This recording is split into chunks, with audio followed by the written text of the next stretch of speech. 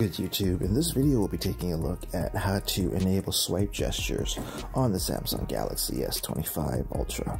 This will work for the S25 Ultra, S25, and the S25 Plus as well. If you like this kind of content or find this kind of content helpful, leave a message down below. Don't forget to subscribe, and thanks for watching. So, if you want to change the gestures for navigation from buttons to swipe gestures on your S25 series of phones, thankfully it's pretty easy to do so. The first thing you want to do is actually jump into your settings.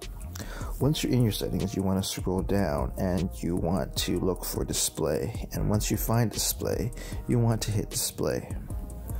From there, what you want to do is scroll down and you want to look for navigation bar, and then once you find navigation bar, you want to hit navigation bar.